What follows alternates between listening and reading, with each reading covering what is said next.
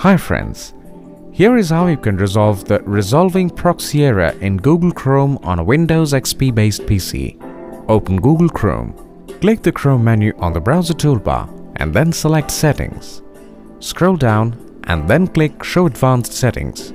Scroll down again and go to the Network section. Click on Change Proxy Settings button. In Internet Properties window, click on the LAN Settings button. Uncheck Automatically Detect Settings checkbox and then click OK. Click OK again to apply the changes. Close Google Chrome. Restart your computer to apply the changes. Open Google Chrome browser and then open any website. Hope this was easy. Thanks for watching.